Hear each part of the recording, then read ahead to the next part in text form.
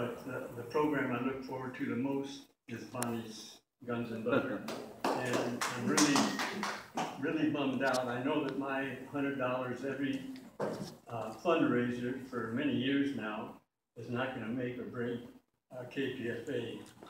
But I'm going to think again, if Bonnie is held out and this is final. We don't need any censorship. We need truth in both sides of every story. And if there's a dialogue, maybe she needs to, rather than being censored after the fact, maybe beforehand, if you're so concerned that my Jewish brethren's toes might be stepped on, then maybe every program that has any chance of being controversial should be vetted beforehand.